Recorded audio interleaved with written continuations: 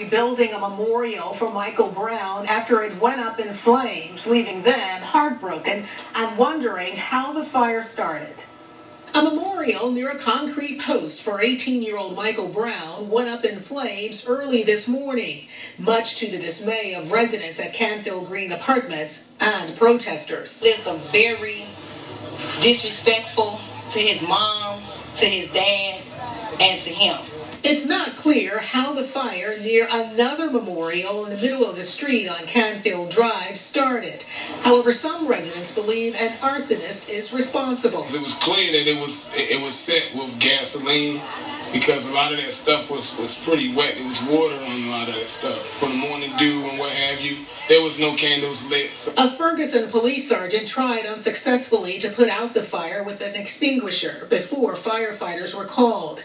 Some residents complained there were several officers on the scene, but only one tried to help, and no one investigated. When Ferguson Fire Department showed up on scene, they came, they put the fire out, and then after the fire was put out, they got back in the fire truck and they left, and the police followed them. There was no investigation to see how this fire was started. Now a group called Canfield Watchmen are giving residents body cameras and holding classes to teach them how to watch the police. It's a 3-part class, educating them about their rights. Second part, educating them about cop watching.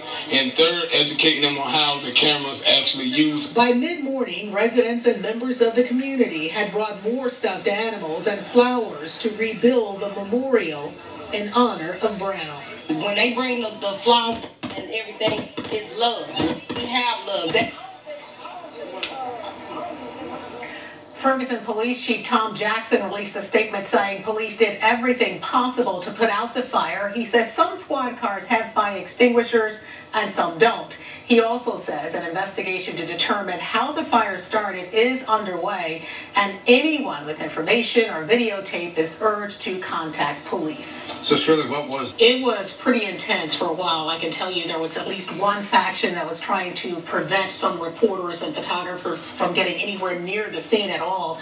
And then when Missouri Highway Patrol Captain Ron Johnson arrived with 2 pastors, the crowd booed them and was even spitting at them.